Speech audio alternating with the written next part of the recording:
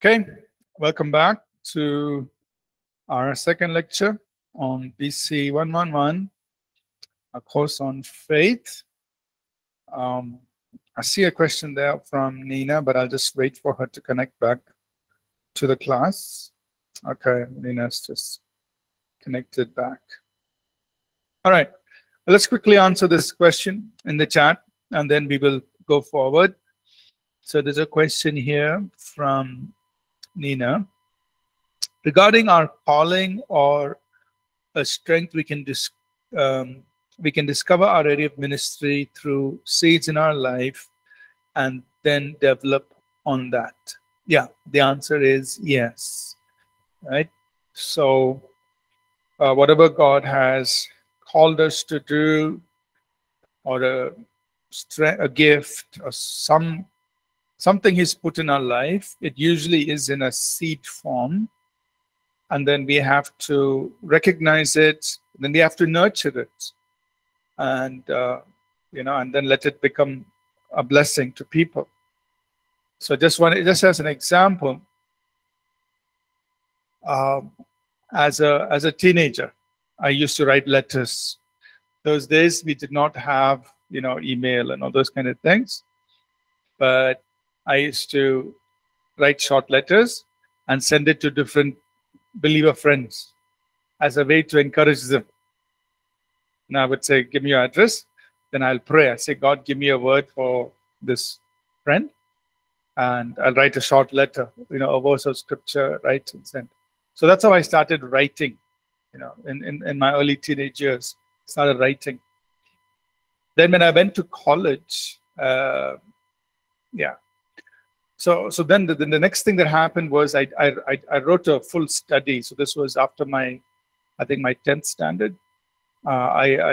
Something like our foundations course right now, but there were different topics, So I studied the Bible, then I wrote out those studies, and I compiled it. And those days we didn't use Xerox machines. We had something called cyclostyle. It was a manual way of making copies. So I got copies made and gave it out. I think it was, after my ninth grade, I did that. So it was just, developing, that little writing ability.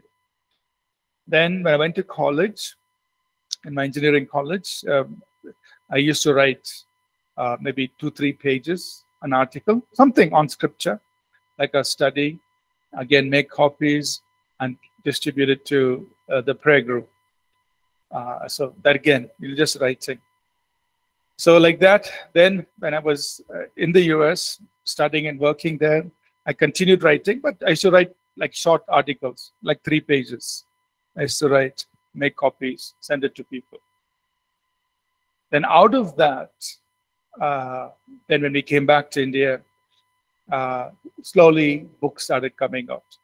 But some of these books today were actually written as 3-page articles. So for example, we have a book called Understanding the Prophetic. The first time I wrote on the prophetic was 3 pages. And I did a 3-part series. So maybe totally 9 pages. So you can imagine, first time Understanding the Prophetic was only 9 pages. Now it's in a book, and then I'm thinking of even expanding that. Same thing, many articles like Fulfilling God's Purpose, Who We Are in Christ. These were all written originally as these small articles. And then as time went on, it became books. And now we're expanding these books. And then the books are being translated to different languages. And it's being used, many places because we're giving it out for free. But it all started by just writing letters to friends to encourage them in the Word of God. So when you find a gift in your life, use it. It may be a very small way, but as you're faithful, the Bible tells, Jesus said, if you're faithful in little things, He will set you above many things. So you be faithful. You start using the little gift you have in the little ways. It may not seem very important, but if you're faithful in just developing that little gift, then God will bless it and take it out, and it can be a blessing to many people. So answer to your question, Nina, yes, discover it, develop it, and God will bless it. Okay, let's go back to our notes here. And we're talking about patience or endurance that we have to add to our faith. So you have faith, but you also need endurance, patience, right? So the question is, and we saw that in Abraham's life, God, he waited so long. The Bible tells us, Hebrews 10:23, to hold fast to the confession of our hope or our expectation without wavering, because he who promised is faithful. So God who promised is faithful. He will keep his word. He will fulfill his word. He will not fail his words. Okay, so from his side, we have to be, he is faithful. From our side, we need patience. We need endurance. So the question is, why is there this time delay? Why do we have to wait? What is the whole point? What is achieved through waiting? So we see that in Romans chapter 5. So if you turn with me to Romans 5, I'll just read a few of those verses there. In Romans chapter 5, and we will look at verses 3 and 4. Romans chapter 5, verses 3 and 4, the Apostle Paul writes here, he says, not only that, but we also glory, or, we rejoice in tribulations, that's difficulties, challenges, knowing that tribulations produces perseverance, or you could use the other word, endurance.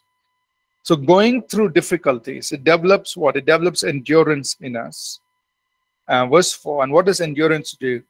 And perseverance produces character, and character develops hope, right? So going through challenges develops perseverance or endurance, and when we endure, that develops character. So how is character developed? It is only as you go through situations in life with patience, with perseverance, then character is developed in our lives. Okay, so why does God allow us to go through these things? Because ultimately he is developing us. He's developing us as people into the image of Jesus Christ. Okay, so understand that as you and I are going through situations, character is being developed in us. That is the benefit of that endurance, that perseverance, of journeying through these situations. Character is developed. Christ-likeness or tested character or proven character is developed. Okay, so we see that, and then of course character then makes us people of hope in all situations, and we can walk in the love of God and so on. The other thing is, for certain things, and I'm not saying this is for everything, because some things are already accomplished, meaning salvation is already accomplished, healing is already provided for, victory is already provided for. So that is already done. But there are some things in our lives, personal to us, for which God has a timing in our lives, right? So especially when he wants to release us into certain assignments, into certain things in our lives, he has a timing for that in our lives, right? So that is again a second reason why we have to be patient.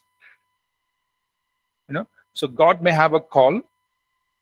He may have called you to something, but he has a timing in which he's going to release you into that call and say, okay, now you start the work. I've called you for this work, but in the right time, I will release you to start the work, release you into your calling. Okay, so we have to wait patiently. And I remember, you probably heard, please forgive me if I keep repeating my stories, but like when I finished my 10th grade, by that time I knew I have in my heart, God has called me to plant a church in the city of Bangalore. I'm going to serve the Lord in Bangalore. I'm going to impact the nation. So when I finished 10th standard, so I'm ready. I'm ready to serve God. I don't need to study anymore. Jesus is coming soon. I have to start ministry. So I gave a lot of problems to my parents. I don't want to study anymore. I want to just start ministry. Because at that time, I did not understand. I did not have knowledge. I had zeal. I had passion for God. But I had no wisdom. I had no knowledge that God needs to prepare me for the call. I only had passion. I only had zeal. But zeal without wisdom is dangerous. So you need zeal and you need wisdom. And I did not have. Nobody was there to give me counsel, to tell me, hey, yes, God has called you, but God needs to prepare you. He needs to develop your character. He needs to develop you as a person before he can release you. And there is a timing when God will release you to start the work. Nobody told me, I had no understanding. So I was so full of zeal. I want to go and I want to start the work, and then thank God, my father, he took me to two people, who would counsel me. So they told me, both of them said, Jesus waited 30 years to start his ministry. Why are you in such a hurry? And I said, okay, Jesus waited 30 years. I can. So that's how I continued my studies, and God led me from there. But the point is this, right? God has a call, but he has a timing for that. So we have to wait for that. In the right time, he will release you. Okay, now you start. But he has to prepare you for the call. He has to develop the character. The vessel has to be prepared.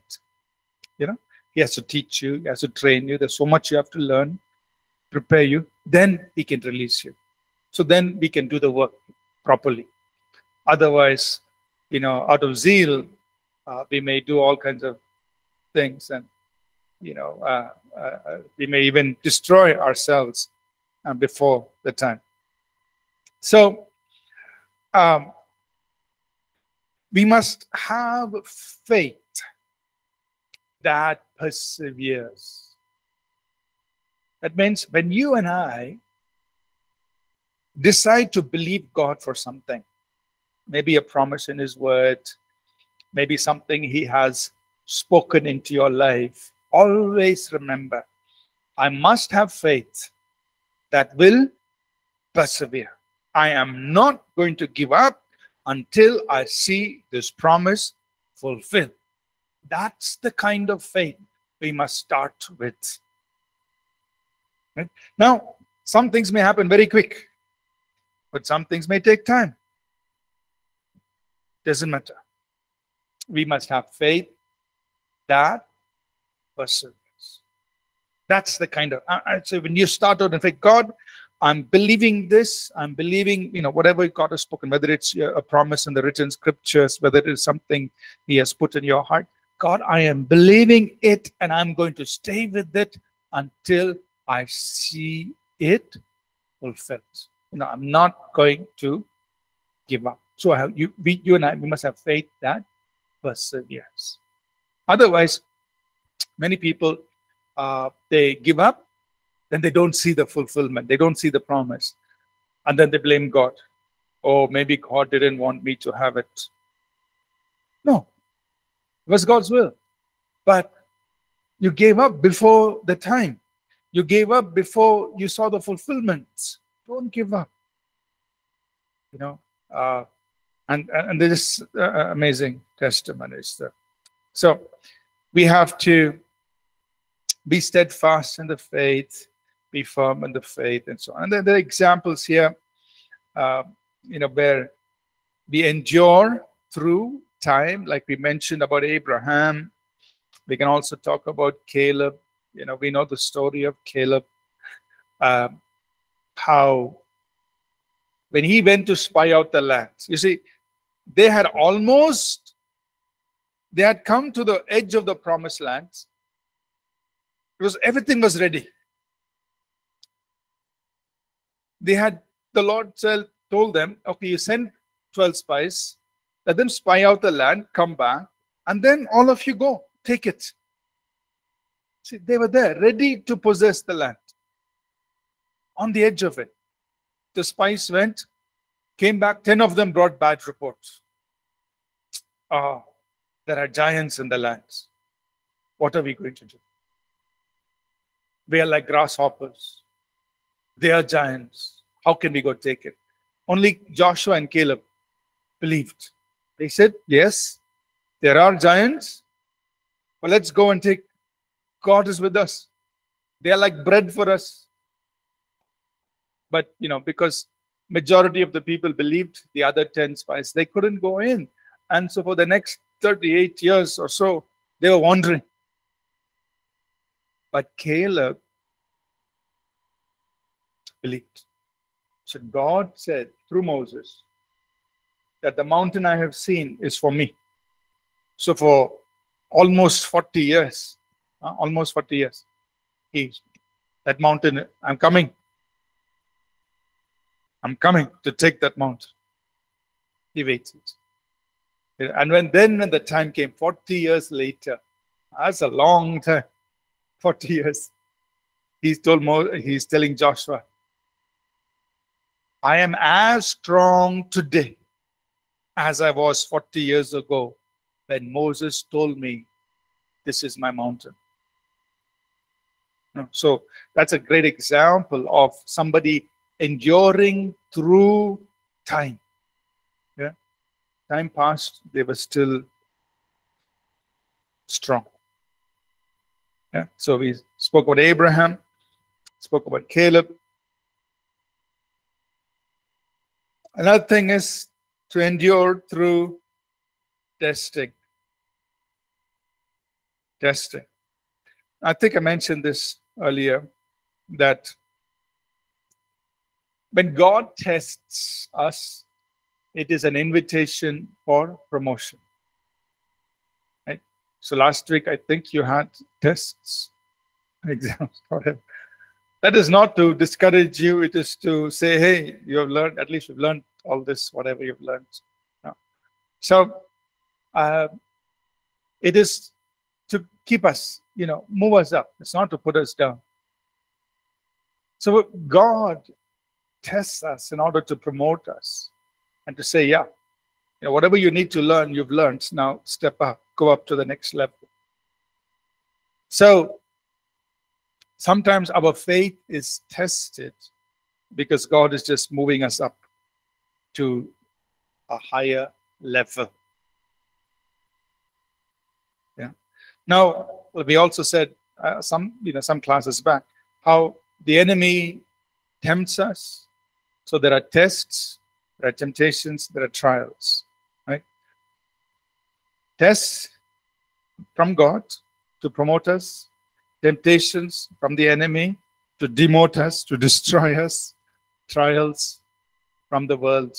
They try to disturb us, discourage us. Right? That's in the world. But we face all three. But faith in God works through all this. It passes the tests. It overcomes the temptations. It overcomes the trials. It goes through it. That is faith that perseveres, faith that endures. That's the kind of faith you and I must have, right? And Abraham is, again, a great example here. When he was tested, he was willing. So God tested him. Abraham, will you take your son, your only son Isaac, and give him up as a sacrifice? He said, God, I'll do it. How could he do that? Because he believed God. His eyes were always on God. So God, I know you now. Even if Isaac died, you will raise him up. That is the kind of God you are. You will keep your word. Because you said, Isaac is my descendant. Even if Isaac dies, you will raise him. So that was, it brought Abraham to another level of faith. The same man who at one point was saying, God, where is your promise? He has come to a place where he's so convinced about God's promise. Saying, God, even if I offer Isaac, I know you will keep your promise. So I'm not afraid to offer Isaac. So that's Abraham. See, but he had come to such a great place of faith. But the test enabled him to demonstrate where he was. So the test did not put him down. It only elevated him. It only showed where he was in his faith. And every time you and I pass a test, we receive a new revelation of God. At that moment when Abraham passed this test, God revealed himself as Jehovah Jireh. A new revelation. Yeah? God said, Abraham, I want you to know I am Jehovah Jireh. See, new revelation about God. So every time we pass a test, God gives us a new revelation of himself. Something new you learn. Oh, I didn't know this about God. So Abraham received a new revelation. So like that, we need faith that endures through testing, through trials, and also, I'm not going through all of these scriptures here, overcome the temptations. Okay. Let me pause here, see if there are any questions before we go forward. Any questions? Let's see now. There's a question here from Deepika, the online chat. Does someone's salvation also have a timing we need to wait for? Sometimes, in spite of praying for someone's salvation and faith, nothing changes for years. Okay, so Deepika's question is, does someone's salvation also have a timing we need to wait for? So as far as salvation is concerned, Deepika, this is what the scripture says. 2 Corinthians 6 verses 1 and 2. The Bible says, now is the accepted time. Now is the day of salvation. 2 Corinthians chapter 6 verses 1 and 2. So as far as salvation is concerned, from God's side, he has already provided, and he's saying, now is the time. I mean, I'm ready. From God's side, he's ready. Now is the time. Now is the accepted moment for salvation. Also, we see this in 1 Peter chapter 2, where God, for people, God has a day of visitation, or we could say many days of visitation. We read about this in 1 Peter 2, verse 12, that God encounters people. So he will come knocking in their lives. And so it's called the day of visitation, or some people use the word encounter and all of that. whatever language we want, it's okay. But basically, as we pray and intercede for people, God is going to visit them. And it's going to happen over and over again until, they make a decision. So to answer your question, from God's side, the day of salvation is now. Now is the accepted time. And as we are praying and interceding for people, God will visit them. They will have multiple days of visitation, or, you could say encounters or experiences, or God is speaking to them in multiple ways. It might be He might send some people in their path who would point them to Jesus in different ways. So God, sometimes they may have vision or dream, or something happens in their lives that is always pointing them to God.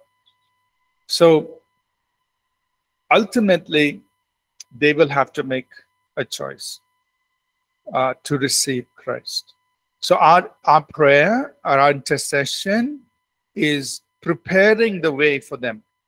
Through our prayer, through intercession, we are making things conducive for them to say yes to salvation.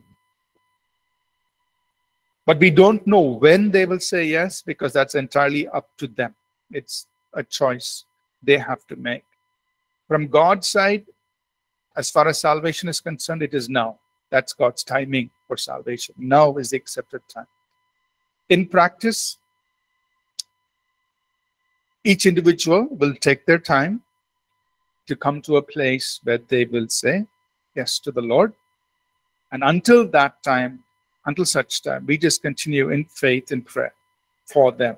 And our intercession is making it easier for them to come to that place and saying yes. Okay. I hope I answered your question.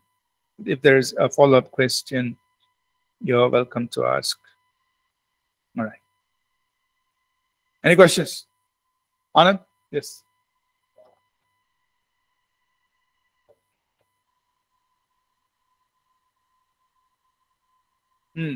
Okay. So there's a question here in class from Anand. When we look at Job, the question is, was his faith being tested, or was it the devil doing it? Right? So when we look at Job, we see very clearly, Job chapter 1, chapter 2, that it was Satan who went from the presence of the Lord and was troubling Job. It was Satan who did all the work. So it was not God was not testing Job. Like in Abraham's case, it was God directly with Abraham. Abraham, offer your only son Isaac. In Job's case, it was Satan who went, and he was doing all these things, destroying livestock, destroying people. Finally, he afflicted Job with various boils. So it was Satan who was doing it. Now, how long did Job's trials last? Less than 1 year. Okay, so the book of Job has 40 chapters. Or 42. So it seems like, 40 years. No, it's not 40 years. His trials lasted for less than 1 year. So what is recorded in the book of Job historically is an account of what took place over a period of a year. And but what we see is Satan troubled him. Job chapters 1 and 2. End of the book of Job, God is the one who restored double, twice as much as Job had. And the New Testament points back to Job in 2 Peter chapter 3, and it tells us, there's a 2 Peter 3. Or is it James 5. I get, yeah, I think it's, sorry, it must be James chapter 5. James chapter 5 talks about the patience or endurance. Okay. James, Hebrews, James 5:11. Okay, thank you. So in James 5 and verse 11, the New Testament says, it points back to Job and it says, look at his perseverance, his endurance, and see the end which the Lord worked, which is he showed his compassion and mercy. Right? So, who caused Job's problems? Satan. What did Job have? Endurance, perseverance. What did God do? Compassion, mercy. He gave him twice as much as he had. So it says, learn from that. So even if you and I go through such situations where the enemy comes against us in such manner, we can expect God to restore, help us overcome, be victorious over those things. And so look at the perseverance of Job. Okay, so God didn't put it on him, but God restored what the devil had destroyed. So let's move forward if there are no more questions. Okay, go ahead.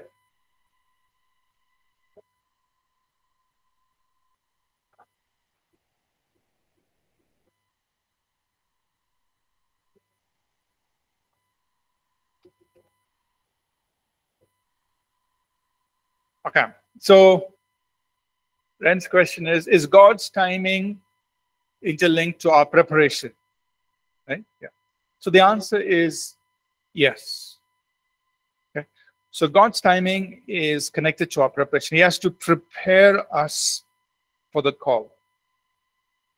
Now, what we will also learn in your second year, when we talk about, in this course on the kingdom of God and so on, you will learn that sometimes we can disrupt the timing of God. So one is God has a timing to prepare us. But if we do something that is not right, that sometimes through our own actions, we can disrupt that. Example, Moses.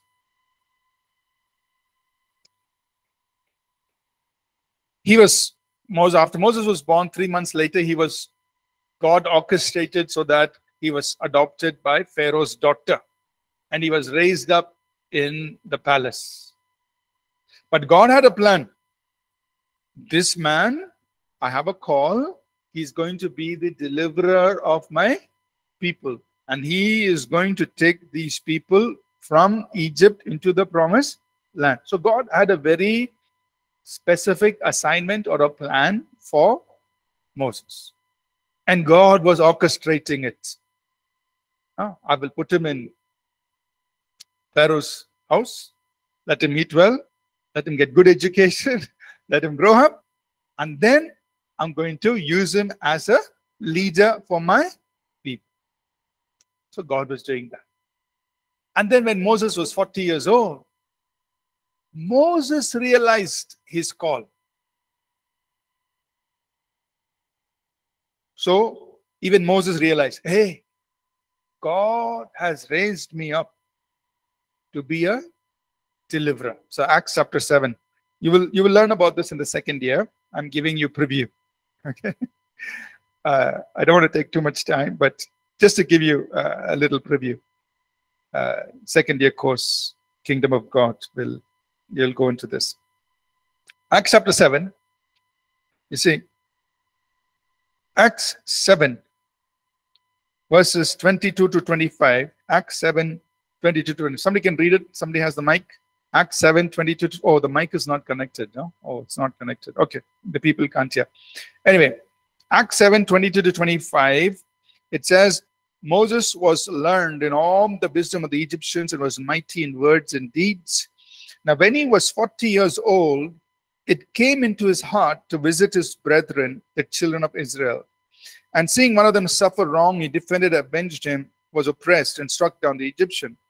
Verse 25. For he supposed that his brethren would have understood that God would deliver them by his hand, but they did not understand. See, when Moses was 40 years old, he knew God had raised me up to be a deliverer.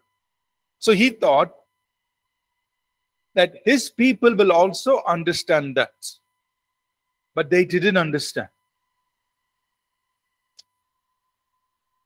So what happened? He went out like a big man. He saw one Hebrew fighting with Egyptian. So he killed the Egyptian. But that became a problem. Because the news went to Pharaoh.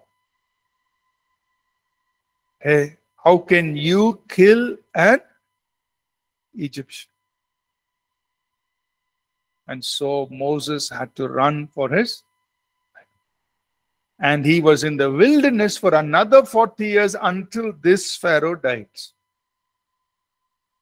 So, delay by 40 years. God said, my people will be in bondage 400 years. Now it became 440 years. At the end of that, God told Moses, Moses, come. Now you need to go. Okay. So here's an example where something Moses did out of his own zeal. See, the call of God on his life was real. He recognized the call of God correctly. But he went and did something on his own strength. And then he had to run for 40 years. But it did not destroy the plan of God. It just delayed the plan of God. I understand, right? So then after 40 years, after this Pharaoh died, God said, okay, now you go, bring my people. Take care. Now, the second part of Moses' life is sad because there he disobeyed God and he said, now you can't enter the promised land. We know that part as well. Okay. So to answer your question, God's timing is connected to the preparation. So as he prepares. And he prepares us in stages, stage by stage. So he'll prepare you, you'll enter into a certain season of life. Then that season prepares you for the next season. So he takes us through seasons of preparation. So it's a journey we are making and we're growing in the call of God. Every season is leading up to the next season. And eventually we get into all that God has called for us. You can study the life of the Apostle Paul. You can study the life of King David. All of these, these different, you see in the Bible. It's amazing. It's very wonderful how God prepared them through different seasons to get them to where he wanted them to be. It's beautiful. Okay. Let's go back to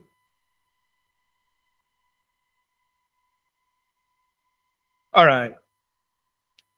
So just to quickly review, what we are saying is in order for us to exercise our faith, we need to have confession. We need to speak the words. Second, action. Third, we talked about praise. Fourth, we talked about endurance. And now the fifth one is determination. Determination means you have an unflinching desire. You're determined to get it. Okay?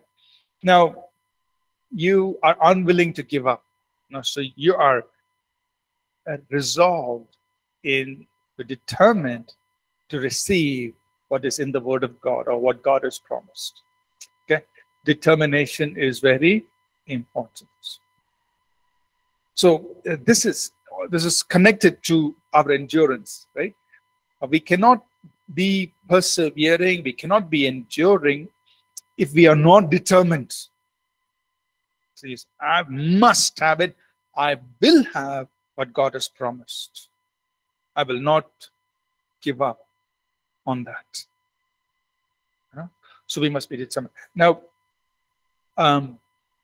sometimes, so determination has to do with our will. Right? God cannot be determined for you and me. He's already determined in the sense, He's already for you, for me. That is 100%. He's 100% for you. He's already there. But He cannot do this determination part. That is something you have to do. You have to be determined to receive the promise of God. Whether it is a promise you see in the Bible, or whether it's something personal that God has spoken to you, you have to be determined. I am going to see it. I am not going to settle for something less. I want God's best. So determined to see it. Okay. So how can what are the examples we can see in Scripture? Right? I'm just mentioned these examples. We are all familiar with it. I want to read those passages. In Mark 5, we read Mark 5, 25 to 34. We read about the woman with the issue of blood. Now you can think about it. She was really determined. You can imagine she must have been waiting. Okay. She's hearing all the stories about Jesus, how people are being healed. Then she's saying, okay, 12 years I've not been well. All my money I've given to the doctors. Nobody has helped me. My condition is getting worse. But I'm hearing about Jesus. So I will go to Jesus. I'm sure He can heal me. Then she says, every time I see Jesus, it's a big crowd. Every time I see Jesus, a lot of people want to talk to Him. Okay, so I can't even get to speak to Him. So what I'll do, somehow I will make my way, I will touch His garment. I believe if I touch His garment, that's enough. So I'm just imagining, right? She must have been thinking all this. Then she says, okay, I will touch His garment, the hem of His garment, I will be well. So she's waiting next time Jesus is passing by. And there's a big crowd. You can think what's going on in her mind. Such a big crowd. How can you go and touch His garment? How is it possible? Whatever. All these, thoughts. But she was determined. Right? She made her way. I don't know how she would have done this, but she made her way through the crowd. Her thing was, if I touch the hem of His garment, I will be healed. And she did it. And she received her healing. So, one example of being determined. She didn't let the situation stop her. Another example are those two blind men in Matthew 20. Now, Jesus is coming out of Jericho. He's on the road between Jericho and Jerusalem. And there are these two blind men. They also have heard about Jesus. So when they hear that Jesus is passing by, they cry out, Jesus, have mercy. And the people are saying, keep quiet. Don't shout. Keep quiet. But the Bible says they shout even louder. People are saying, keep quiet. They're shouting more. No. It is our chance. Jesus is passing by. It's our chance to get our miracle. We won't keep quiet. They're shouting even more. So that's determination. They're not letting people suppress their faith or suppress or prevent them from receiving the miracle. They shout more, even more. Jesus stops and asks them, what do you want me to do for you? They say, Lord, we want to receive our sight, and they receive their sight. So again, another example of being determined. They could have kept quiet, but they shouted. Right? And then the last one is the woman from Canaan. Again, same thing. She She's not Jewish. She hears about Jesus. She has a daughter who is troubled by demons.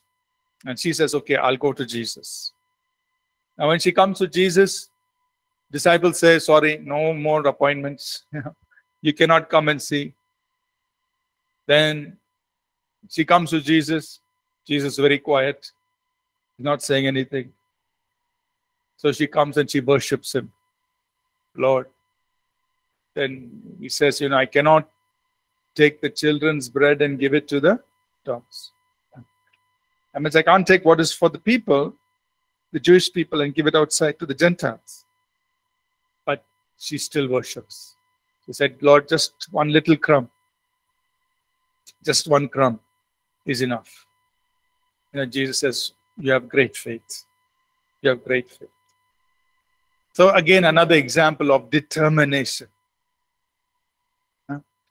Even the disciples may have discouraged her, or even Jesus by being quiet initially, it may have been very discouraging, but she was determined and she received. Right? So this is another side to exercising faith, being determined, determination. Okay, that you won't let go of God.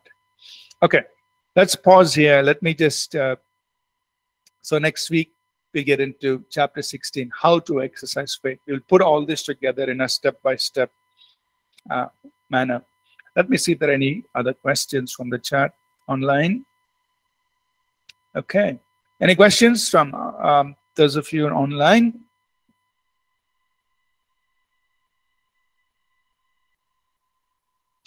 Okay. Fine. So we're just going to wrap up for the day, and let's pray. We'll close. Excuse me, sir. Yeah, Sean, you have a question? Go ahead. Sir, can you also take Zacchaeus as an example for determination of faith?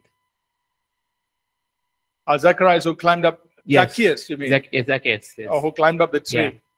Yeah, I guess he was a short man, so he decided he wanted to see Jesus, so he climbed up the tree. Yeah. Okay, look at that.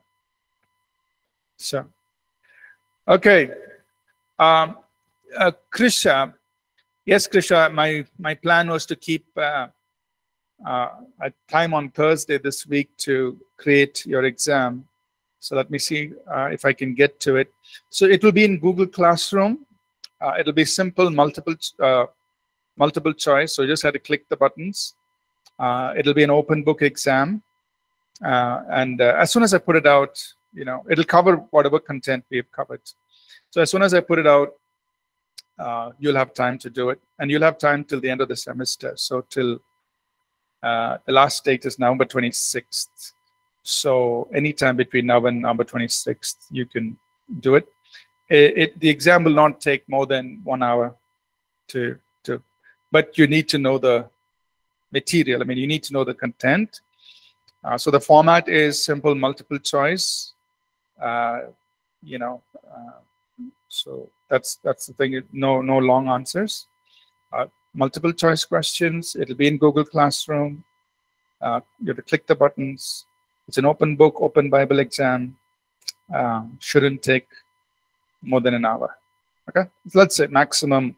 You should be able to do it within 2 hours, not more than that. Within less than 2 hours. So my plan is to set it up on Thursday this week. So if nothing comes up, I will have Thursday to work on it and put it out there. Okay? All right, let's close in prayer. We just have a minute. Let's pray. Father, we thank you for every student in here and online.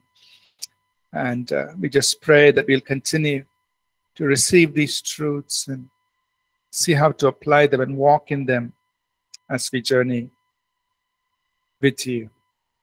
Thank you, Father, in Jesus' name. Amen. Okay. Thank you, everyone. Thanks. Thank you, everyone.